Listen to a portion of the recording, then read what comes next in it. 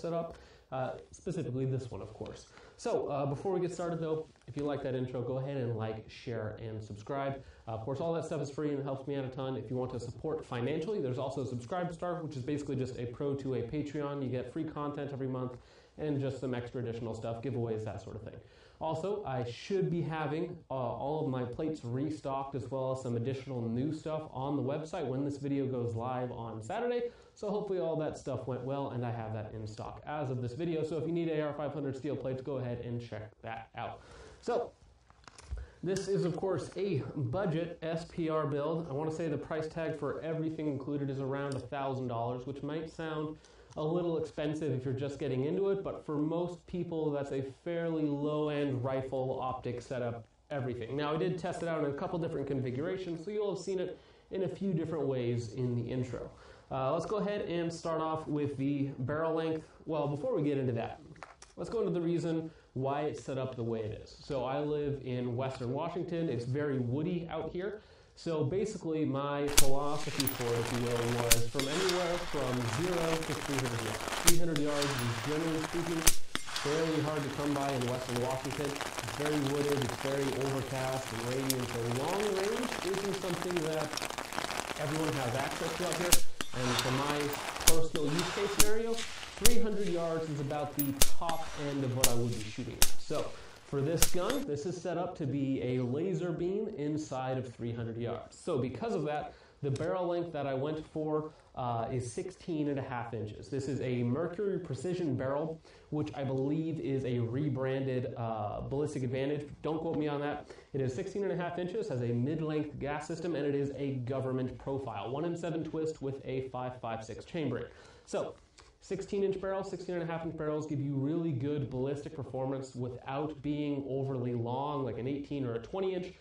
Government profile isn't necessarily my favorite profile, but it is a fairly accurate profile, and again, not super heavy like a SOCOM or a heavy barrel would be. So for my intended use case inside of 300 yards, more than enough, I would say. Now, this realistically could be stretched out to 600-700 yards, no problem. The barrel with 77 grain Sierra Match King loadings is generally anywhere from 1 to 1.5 MOA, 5 round groups, which is very, very good. So that is the barrel. If you notice in the intro, we also ran it in a couple different muzzle configurations. One was a brink, which on this sort of a setup with a mid-length gas system that is tuned very, very nicely. It ejects full power ammunition at around 3:30 to 4 o'clock. It is very, very well gassed. So with a muzzle brake on there, just makes it an absolute laser beam. I'll show you guys in-depth footage of all of this, but basically 300 yards on a reduced size target, you can just pull the trigger as fast as you can line up your sights, and you're going to be hitting that target all day.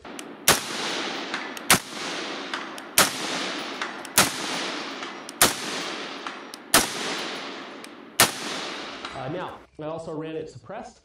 Suppressed is something that will be advantageous, of course. There's less flash, there's less noise signature, especially if you're running a big can like I am. It does add a lot of weight out front, but again, we're not dealing with a very heavy setup, so adding a little bit more weight out front isn't necessarily a deal breaker. But before we go any further, I do want to say that a company recently reached out to me, K9, K-N-I-N-E. They make magnetic solutions for really any sort of guns or accessories for holding, that sort of thing. For more covert staging or even displays, they're very, very strong, can hold pistols and even rifles. And specifically this rifle that we're talking about today, as well as I mentioned, covert storage of basically any firearm.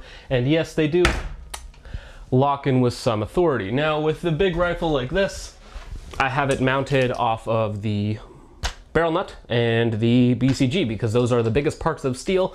Aluminum doesn't really work that way, so big steel. So even heavier guns like AR-10s that have even heavier bulk carrier groups, more steel barrel nuts, bigger barrels, that sort of thing, is going to be even easier to mount even though they're heavier. So go ahead and check them out. They will be linked in the description. Now, I don't make any money off of it, and they didn't pay me any money to say it. They did send them out for free, and so I'm giving them a shout out accordingly.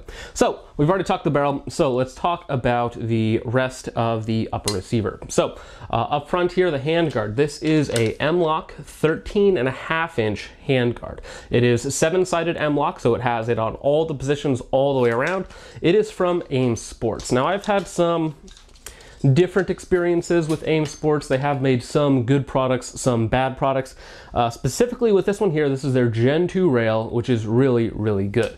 So our mounting solution is we have two locking nuts that clamp down onto the barrel nuts here on the bottom, and then we also have anti-rotation tabs on either side that fit very snugly against your AR-15 upper receiver. On top of that, another thing that I really like about it is that it is completely skeletonized up top, so you have lightning cuts all the way down the middle, as well as on the Picatinny slots themselves. They're mostly scalloped out to remove a lot of that weight. Now, some people really like to have matching handguard lengths with their barrel, so if they have a 16-inch barrel, they need to have a 16-inch handguard just for looks. For me personally, this means that the weight is situated further back. This is plenty long enough if I was to attach a bipod or something else further out. This gives me a ton of real estate to do whatever I want with, and again, seven-sided Mlock that is actually in spec. Now, the only thing that I have mounted to my handguard is this UTG. This is an aluminum hand stop that I really like. For some other SPR builds, depending on your use case scenario, depending on where you are, you probably want some sort of stabilization device, some sort of bipod out front that will help you out.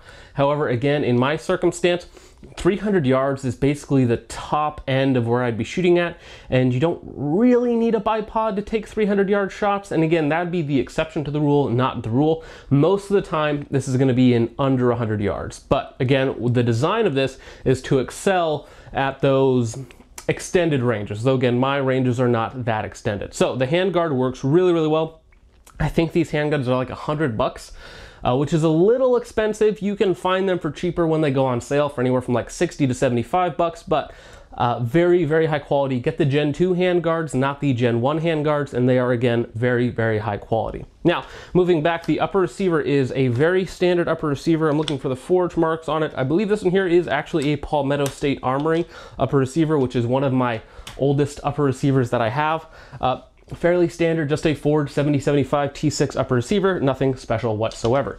Now, if we pop it out, we are using one of my oldest BCGs. This one here has approximately 6,000 rounds on it. This is a very standard Bear Creek Arsenal bolt carrier group. I've had no problems with it whatsoever. The only things that I have done to it is replace the springs with Springco springs. I didn't have any issues before that, but I went ahead and did it just to kind of ensure or enhance the reliability a little bit. And if you didn't already notice, the charging handle is just a standard Mil Spec charging handle. Nothing special about that whatsoever. So that is the upper receiver. We have the Mercury Precision, which again is more of a rebranding. It's not an actual brand. 16.5-inch barrel, 1-in-7 twist, 5.56. It's about 1 to 1.5 MOE with good ammunition. We have an Aimsports 13.5-inch handguard, which is Mlock on 7 sides and very skeletonized, very lightweight. Standard upper receiver, standard bolt carrier group, standard charging handle, all very, very simple. Alrighty, so now let's go ahead and talk about the optic, and you can't really talk about the optic without talking about the mount. Now, I do want to say that this mount was actually sent out to me by Warren. They've sent me a couple mounts, both the Ramp 30, which is a 30mm tube with an offset red dot, which I'll show you guys some footage of, and also this one. This one, I believe, is their XL mount. It is a super high mount, so it is 193. Now, Warren is actually a local company to me. They're just a couple hours south of me. They make extremely high quality products, American-made mounts for a very, very good price. Well, I shouldn't say a great price. They are a little bit in the high end of scope mounts, not quite as high as like Geisley or Scalar or any of those guys, but their products are basically on par for, again, about half as much money. This one runs about 120 to 150 bucks, depending on whether or not it's on sale. And again, they did send both of these out to me.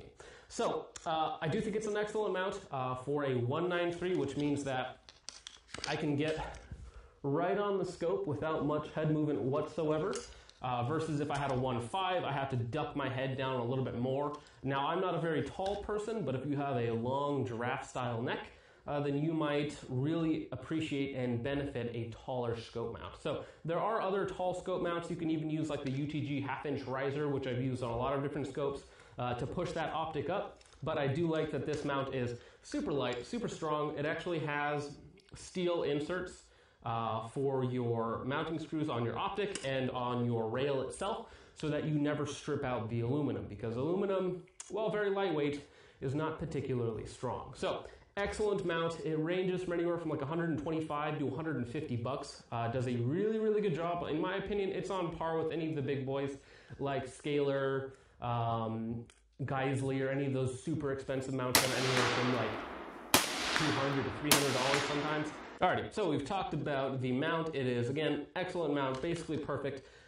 The Vortex Strike Eagle Gen 2 1-8 is the optic that we're running. 30mm main tube, LPVO of course, 1 to 8 power, again for my intended purpose of really excelling from anywhere from 1 to 300 yards. A 1 to 8 fits that bill very, very nicely. Now, specifically on the Strike Eagle Gen 2, you have an integrated throw lever. On 1X, you have a massive 111 feet field of view, so you have a huge field of view. You also have a very bright reticle with a center dot and a sort of 2/3 donut of death, kind of like an EOTech. Very, very good up close. One of my favorite optics, LPVOs anyways, to run up close. And on top of that, you can stretch this guy out to 600-700 yards. Now, the reticle in it is not perfect. It's not quite as good as like ACSS or any of those reticles that have really been proofed out to 1,000,000 degrees. This one here is good enough to get me first round impacts out to 550 yards on multiple different rifles. So for 5.56, the reticle works very, very well. Hit.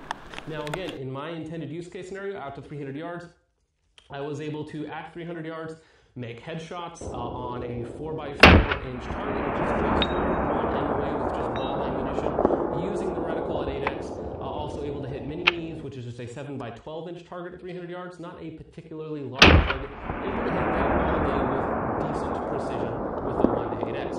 Now again, having an 8x magnification isn't always about stretching out to extreme distances. It can be used even closer up, 40, 50, 100 yards to positively identify a target or anything that you might be shooting at. Because of course, if you can't see something and see it in good enough detail, you probably shouldn't be shooting it.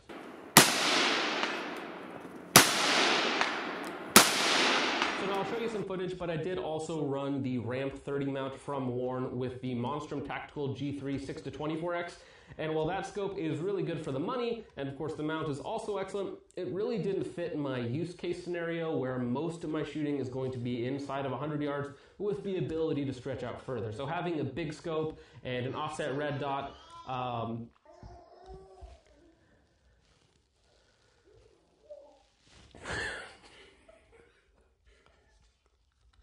I'll probably put that in just us looking at it and laughing. Now, the issue that I had with that was, again, for my intended use case scenario of anywhere from 100 to 300 yards being my optimal ranges for the SPR, that was too much scope. One, it was very heavy. It was about 2 pounds. Having the offset red dot built into the mount, very nice and very quick up close, but again, added a ton of weight, whereas the 1 to 8 does everything, maybe not quite as well, but it does everything in a much smaller, lighter package. And again, I can use the XL extremely high mount of 193, which is very fast and very easy to get good eye relief and all that other sort of fun stuff on.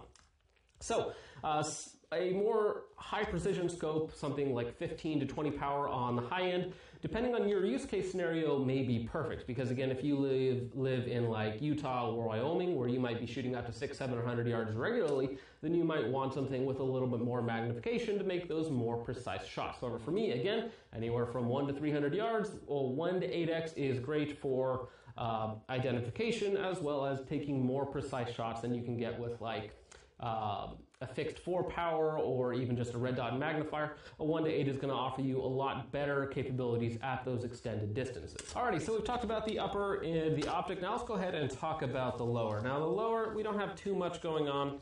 The main thing going on with this right now is going to be the trigger. So the trigger, if you might have noticed, is a straight, mostly straight trigger from POF. It is a drop-in single stage trigger that breaks at about 4 to 4.5 pounds is what they say.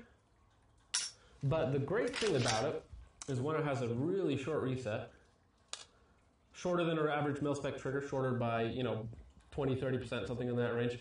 but it also has absolutely no take-up on there, if you guys can see that. So this is the trigger. It is just a hard wall. There is no take-up. You build pressure until it breaks. There is zero take-up whatsoever.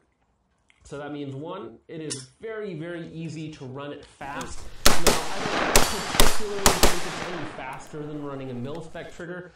Maybe if you have a really bad trigger technique, it will cover up some of your mistakes. But for the most part, if you have a bad trigger technique, a good trigger isn't really going to make you that much better. So I don't think in terms of total speed, it's really much faster than a Mil Spec trigger, but it breaks a lot cleaner and a lot more predictably than a Mil Spec trigger. So you don't have any of that take up, any of that creep, and it doesn't really roll through a wall. You just build pressure on it until it clicks again right at 4.5 pounds.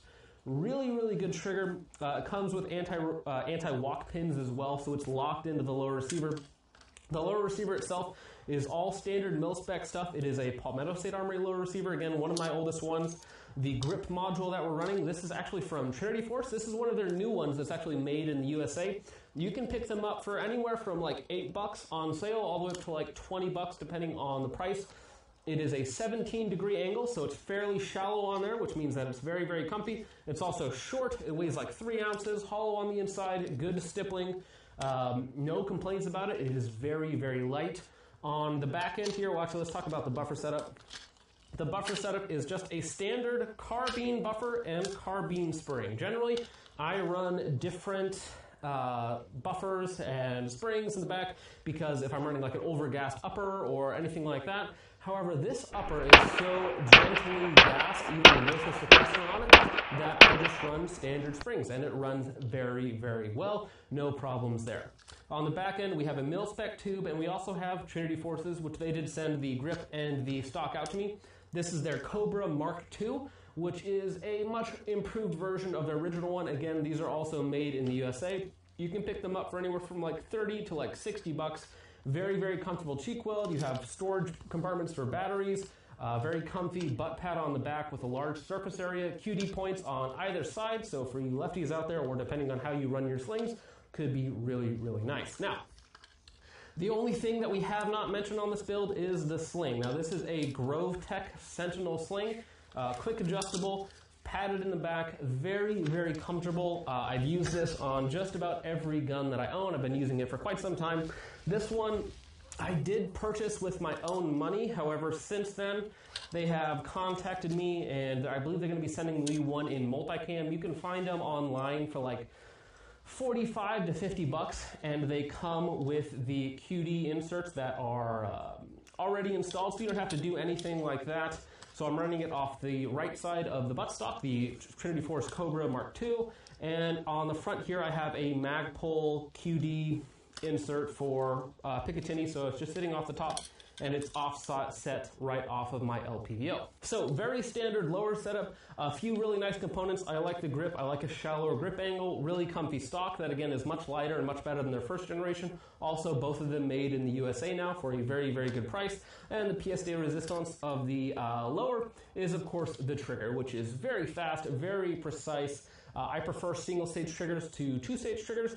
And for me, 4.5 pounds is still heavy enough to be very safe, while also being very, very precise and allowing me to take longer shots with a little bit more precision. And of course, the GroveTech Sentinel sling is just about the best sling on the market. I hope you guys can tell from all the shooting footage that I have put in that it is very, very fast, very flat, and basically as fast as you can line up your sights and pull the trigger, even at 300 yards, it stays perfectly on target. This barrel and upper receiver, the way it's set up, again, very, very basic, very simple. There's nothing very complex going on here, but because the barrel is so well gassed that it cycles basically everything, even cheap Tula, Wolf, that sort of thing, it will cycle everything. And then when you put a suppressor on it, it will be fairly forward ejecting, like 2 o'clock, 1:30 to 2 o'clock, somewhere in that range for about a couple hundred rounds. And then after that, as I'll show you in the footage, it starts cycling at about 3:30 to 4, because of course, as more gunk gets built up with a suppressor with a lot of back pressure like my Form 1 does have, you're gonna get a lot of that coming back into the system and slowing it down. So, This upper has been 100% reliable, never had an issue with it whatsoever. Again, for my intended use case scenario, this is basically a laser beam inside of 300 yards. Now, yes, you could do the same thing with a 10.5-inch barrel and really cut it down, maybe make it a little bit lighter. But for me, a 16.5-inch barrel gives me not only the ballistic performance, but also the terminal effects that are going to be a little more effective than 10.5-inch. 5.56 is a very velocity dependent round. So when you start off at like 2650 to 2700 on a 10.5-inch barrel, you basically don't really have any room to drop that velocity down and still create massive wound channels, rapid expansion, that sort of thing, fragmentation of the bullet.